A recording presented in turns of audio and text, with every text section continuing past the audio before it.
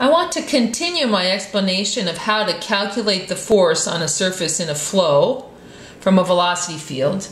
And we were doing the example of flow down an inclined plane.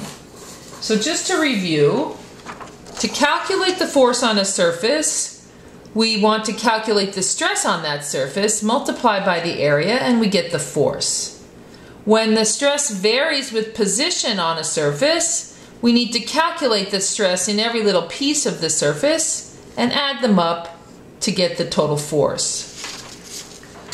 When we have our system written in interesting coordinate system, we can do an integration to do that summing. And so once again, it's the stress at the surface, and this may be a function of position, integrated over the entire surface area gives the total force. So for the flow down an inclined plane problem, this is the solution. We already have solved for the velocity field. And we have chosen as our coordinate system the x-z coordinate system, with y as the neutral direction. The z is the flow direction, and x is the direction in which the flow changes. The surface is the surface of the plate, and the surface of the plate has dimensions width in the y direction and L in the z direction. So we are going to want to calculate our force with an integration across the surface dy dz. And we talked last time that the stress component we want to integrate is the tau xz stress component, because we are interested in the stress on an x surface in the z direction. And that's exactly what this tau xz is.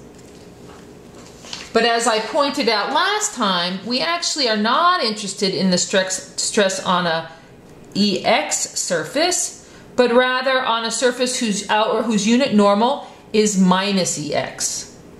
So we need to in fact include a negative sign here to make sure that we're correctly talking about the force on the minus EX surface. From here, and with the solution for the velocity field, we can now calculate this force. So the force is the integral from 0 to L, the integral from 0 to W of minus tau xz evaluated at the surface dy dz. So evaluated at the surface means that we want the value at x equals h. X equals 0 is the top surface, x equal h is this bottom surface. So what we want is the integral from 0 to L, the integral from 0 to W of minus tau xz evaluated at x equals h dy dz. Tau xz comes from Newton's law of viscosity, minus mu dvz dx. We have the solution for velocity. It's equal to Vz is equal to rho g cos beta over 2 mu times h squared minus x squared. We can now take the derivative, tvz dx, and we get all the stuff in front times the derivative of this with respect to x. The h term gives us nothing. The x term gives us minus 2x. When we plug this in here, we get tau xz equals minus mu times minus rho g cos beta over mu times x. And we end up with tau xz is rho g cos beta x.